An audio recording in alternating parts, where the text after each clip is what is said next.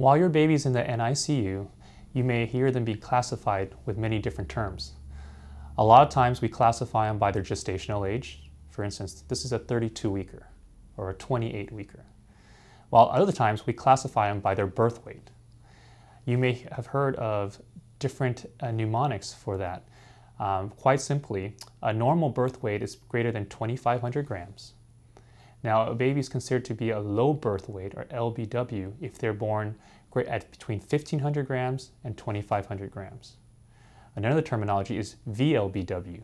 Very low birth weight infants are born between 1,000 grams and 1,500 grams. Now, the tiniest of the tinies are classified as extremely low birth weight, ELBWs, and those are born less than 1,000 grams. Another term that you may have heard being used with this category specifically are the micro preemies. That means they're the smallest of the small. Typically, that range also goes all the way down to 450 grams and up.